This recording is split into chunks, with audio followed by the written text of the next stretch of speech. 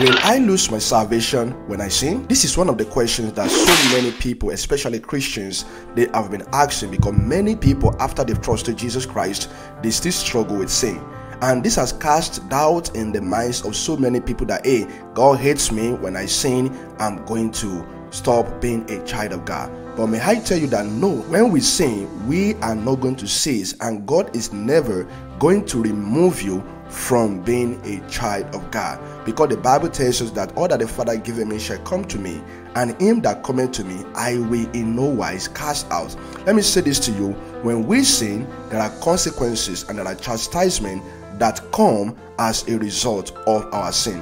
And that is why God's people, we need to be very careful of what we do, so that we will not incur the chastening of the Lord upon our lives. God is against a child of God committing a sin, and when you sin, there are consequences for it.